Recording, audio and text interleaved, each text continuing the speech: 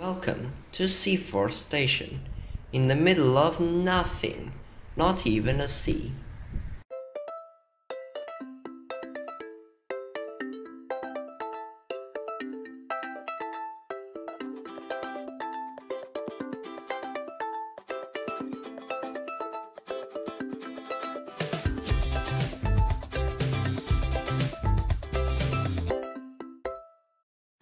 Seaforth Station is a basic station located 22.6 kilometers from Perth in Fare Zone 3, serving the suburb of Gosnells located between the stations of Gosnells and Kelmscott.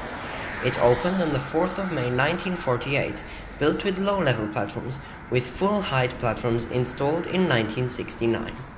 It has been reported to be the least used station on the Transperth network numerous times, which is not surprising considering its location next to an arterial road and adjacent to a highway interchange with the Perth Hills on the eastern side and bushland on the southern side, meaning that it only serves a small residential area on the northwestern side. I am currently walking on this very narrow path right next to the station with lots of dead grass along the side. This is Albany Highway, a big road stretching from the city of Albany in WA South to Perth, running alongside the Armadale line for the last 30 kilometers. Here there's an old sign saying that you need to purchase a ticket when riding the train. And also the station sign is located right here in this dead grass. This is a bus stop here for Route 220, which is just a dumb service operating from Armadale to Perth for no reason, because it just goes on Albany Highway almost the whole way right next to the train tracks. So it's just if you want to get off at individual stops in between the train stations, it might be faster to do so. It passes by most Armadale line stations. So this station actually does have a bus service, although it's only once an hour, or at best every half an hour during peak periods. And after you walk along here, there's an entrance, although there's no pedestrian maze here. It's only up to platform 2, the one for trains to Armadale. A little access point, and then you come up, and the whole platform is just a very old and dirty asphalt platform with concrete at the edge, a very old Armadale line style platform, and there's a bin and some simple huts, just like every other Heritage Line station, which is not serving anything major, but the huts are red bricks, have red bricks. Then there's one open station smart rider processor, and inside the hut you've got the usual information point, emergency point, ticket machine, and seating. And that's it. It's an empty station with absolutely nothing and absolutely no one. This station is rather pointless apart from the people who live right next to it.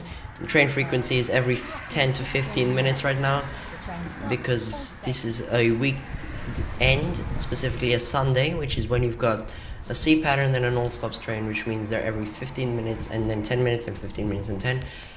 Yeah, that's how it works. So the crossing between the platforms is on the southern side of the station. Yeah, see here is the timetable: CT all stops, CT all stops, but T is too thorny, so that doesn't come here.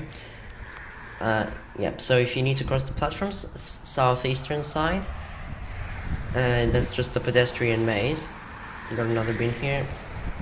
So that's right where I started the video, next to the station sign, just a little loop that I did here. But as you can see, it's almost nothing. Those houses on the other side of the road only stretch for like a kilometer, and then it's already the hills and the Tonkin highways in between. A lot of big trees over there next to the small car park for the station. Yeah, that's it. We're now crossing. Don't know what else to say. Just a few... Wait, yeah, there's a few bike sheds over there that you can put your bike in. The old style of bike parking before the bike shelters came. And this is now platform 1 for trains to Perth. Also exactly the same. Empty island with concrete and asphalt. Although this one's got some parking machines over there, because it's yeah, next to the car parking. And on this side is where the defibrillator is located, and the huts a significant bit longer than on the other side, which was good because it started to rain when I was here. But even though it was very hot, so you got that smell of rain hitting asphalt on a hot day, if you know what I mean. Yeah, and then there's another tiny section of car park right there, only for about 6 cars, with the rest being on the other side. And over there also the train replacement bus stops for the station. Here's the station sign.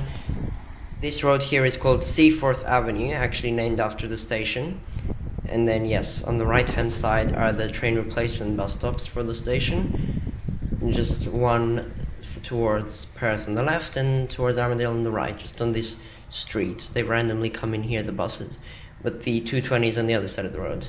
This road is actually a no-through road over here, because soon after the station is the Tonkin Highway, so that's a major blockage for the roads in the area. Yes, that's it. There's some bike Euros over there, and then another entrance onto the platform from right here. I give it a rating of 1 star.